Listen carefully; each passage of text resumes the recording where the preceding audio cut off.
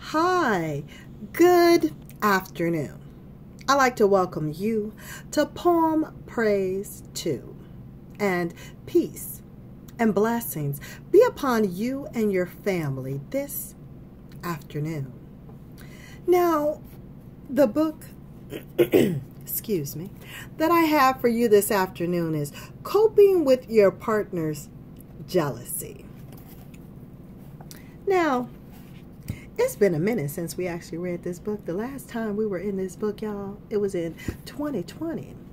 Now, I do like to read my books in like a certain type of an order. So I was looking through my books the other day because I know we started a new book, you know? So I was like, wait, did we finish a book to start a new book? No, we didn't. But no worries. Now, in reference to this, I know you might think of the title, Coping with Your Partner's Jealousy. Okay, now you could think about this either relationship-wise, because it is dealing with relationships, but you have different types of relationships that you can use this information for. I mean, there is relationships with different states, different countries.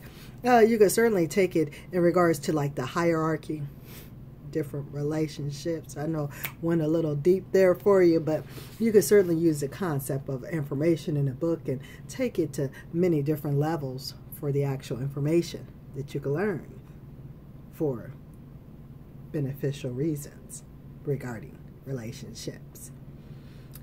And regarding the book, where we're actually going to pick up at, y'all, is we're in take number 4. And this is take number 4 of chapter number 2.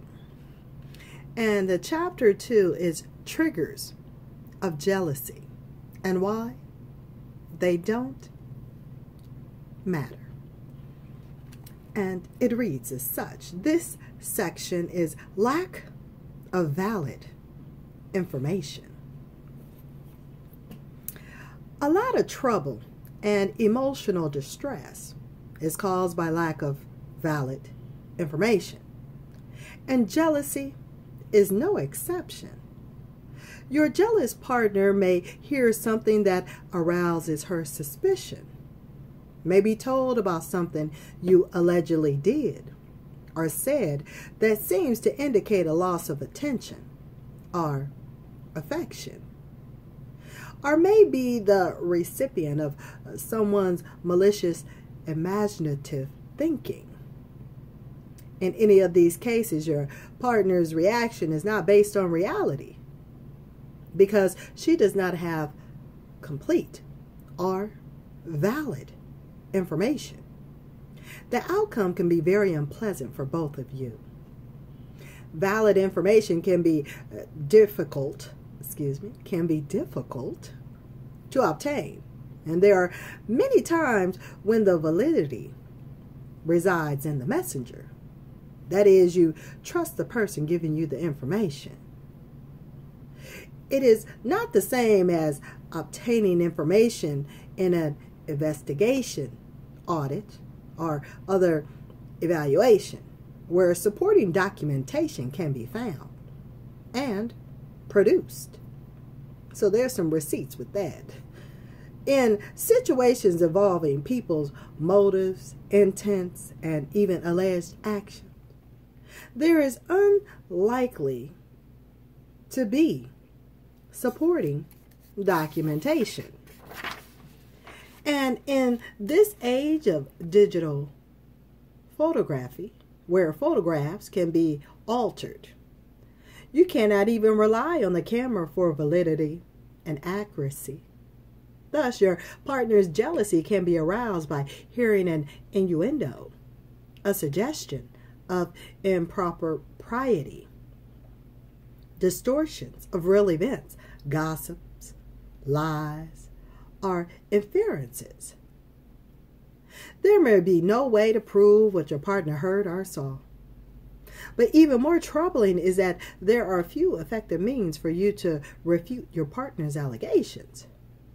Your partner and you must maintain a reasonable level of trust in each other, so that when damaging information is received that cannot be verified.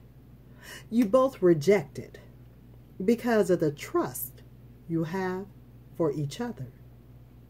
Trying to disprove hurtful, unverifiable information is futile or futile. I don't know if I said that correctly, y'all, but I'm going to spell it F-U-T-I-L-E.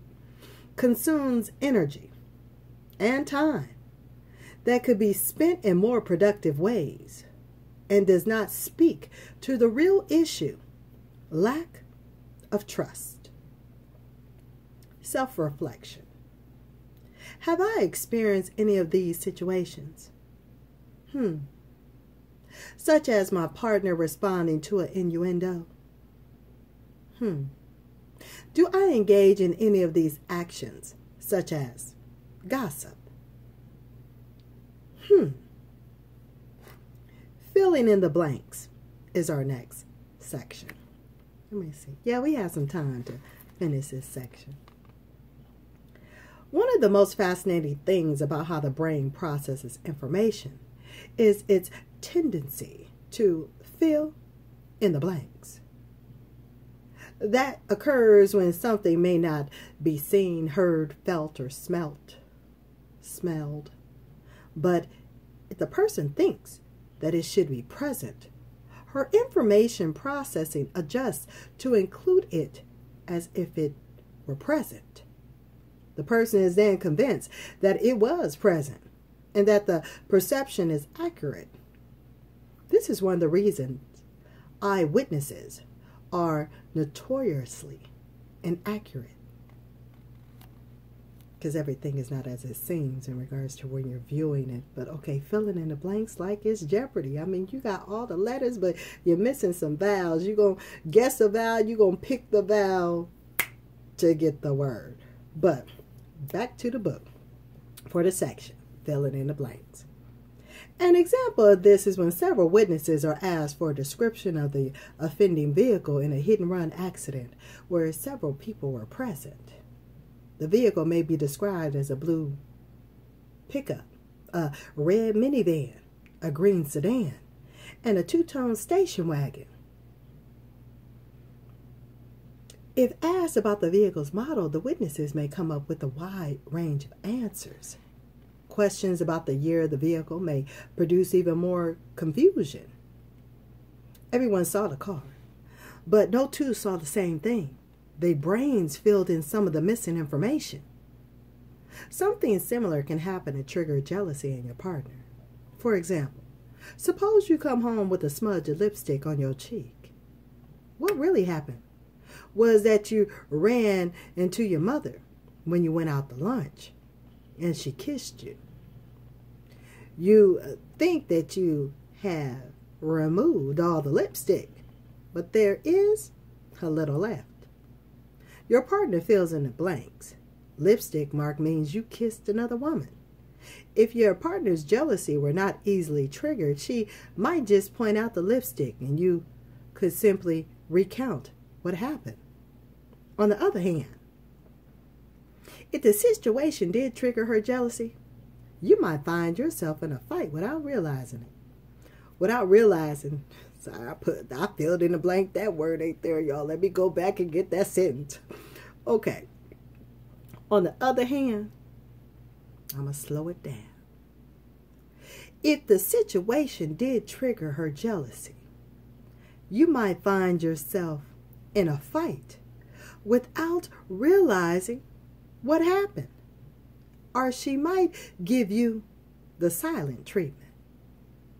The discussion up to this point has focused on thoughts and how they can trigger jealousy, the differences in the ways people take in and process information, and how thoughts can incorporate faulty reasoning. We now turn to the other immediate components of immediate factors: images, actions, words, and clothing. So at this time, we are going to stop take number 3. I would like for you to stay tuned. Certainly hit the like button. share, and subscribe if this is your first time coming to Poem Praise 2. And to know when I upload another video, just hit the notification bell and you'll know when I'm coming with something new from me to you here on Poem Praise 2. So, our next take, we're going to be going into images, okay?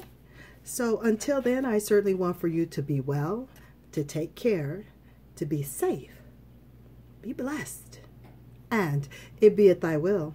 I'll talk with you soon here on Poem Praise 2. And so, until next time, later, y'all.